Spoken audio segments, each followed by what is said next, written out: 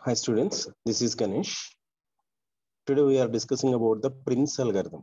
Okay, so actually we are having the two algorithms, Prim's algorithm and another one is the Kruskal algorithm. Okay, first of all, just to try to in which type of a we are find out the minimum spanning tree. Okay, ఒకసారి చూద్దాం అది ఒకసారి ఇక్కడ చూడండి. In this article, we will discuss the Prim's algorithm. Along with the algorithm, we will also see the complexity, working example, and implementation of Prim's algorithm. So I'll implement చేద్దాము చూద్దాం. So first of all, before starting the main topic, we should discuss the basic and important terms such as spanning tree and minimum spanning tree. Spanning tree అంటే ఏంటి, minimum spanning tree అంటే ఏంటో తెలుసుకుందాం. A spanning tree is the subgraph of an undirected graph. Undirected connected graph అంటే ఏంటంటే ఒక undirected connected graph లో నుంచి ఒక సబ్ గ్రాఫ్ తీస్తే దాన్ని స్పానింగ్ ట్రీ అంటాం, సింపుల్ గా ఒక మాటలో చెప్పాలంటే. అండ్ ఇంకోటి ఏంటంటే మినిమం స్పానింగ్ ట్రీ అంటే ఏంటంటే సో మినిమం ఉండే ఎడ్జెస్ ని తీసుకుంటాం. అంటే ఇక్కడ here each and every edge having some cost. Okay okay ఒకసారి చూడు. Minimum spanning tree can be defined as the spanning tree in which the sum of weights of the edge is minimum. So మనం ఇక్కడ sum of the weights అంటే వాటి weights ని మనం అంటే ఎడ్జ్కున్న weights ని మనం సమ్ చేసినప్పుడు ఏవైతే మినిమం గా ఉంటాయో వాటిని తీసుకుంటాం. అలా తీసుకుంటే దాన్ని ఏమంటాం అంటే మినిమం స్పానింగ్ ట్రీ అంటాం. ఓకేనా? So the weight of spanning tree is the sum of weights given to the edges of spanning tree. Okay, so ఇప్పుడు ఒకసారి చూద్దాం ప్రిమ్స్ అల్గారిథం అంటే ఏంటో చూద్దాం. సో దీంట్లో మనకు టూ టైప్స్ ఉంటాయి, ప్రిమ్స్ అల్గారిథం ఒకటి, క్రుస్కల్ అల్గారిథం ఒకటి అని చెప్పాను కదా. సో ప్రిమ్స్ అల్గారిథం ఎలా చేస్తారో చూద్దాం.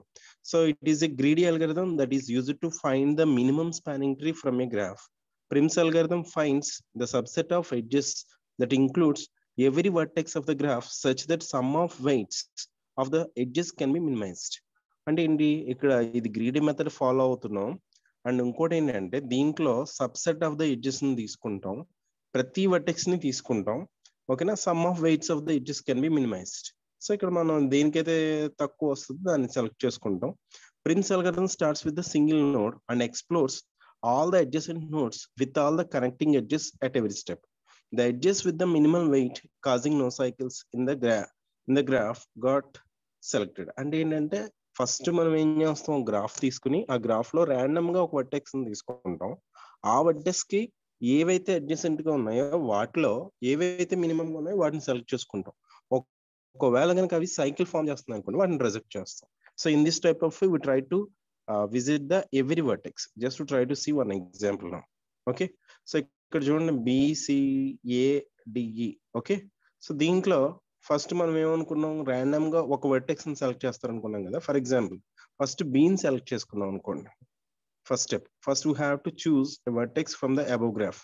లెట్స్ చూస్ బీని తీసుకుంటే ఫస్ట్ స్టెప్ లో ఇలా ఉంది.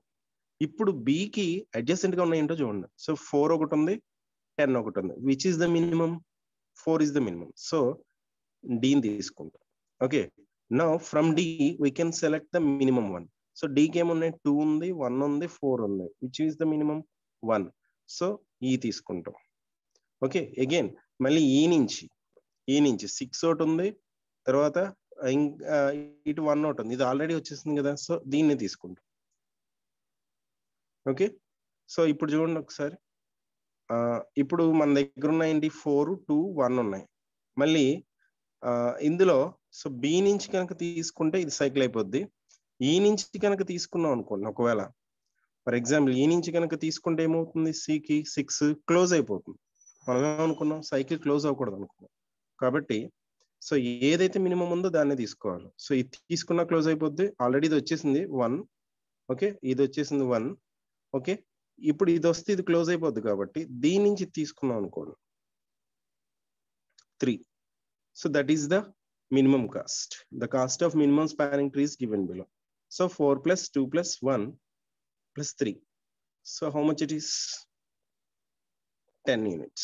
So the cost of minimum spanning tree by using Prim's algorithm అయితే అంటే ప్రిమ్స్ లో ఫస్ట్ ఏం చేసాం, ర్యాండమ్ గా ఒకటి సెలెక్ట్ చేసుకుని సో దాని నుంచి ఏదైతే మినిమం ఉందో ఆ అడ్జసెంట్ నోట్స్ ని తీసుకుని సో ప్లస్ ఇక్కడి నుంచి మళ్ళీ దేనికైతే అడ్జసెంట్ ఉందో అది తీసుకుని అవి సైకిల్స్ ఫామ్ అవ్వకుండా ఉండేటట్టు చూసుకున్నాం.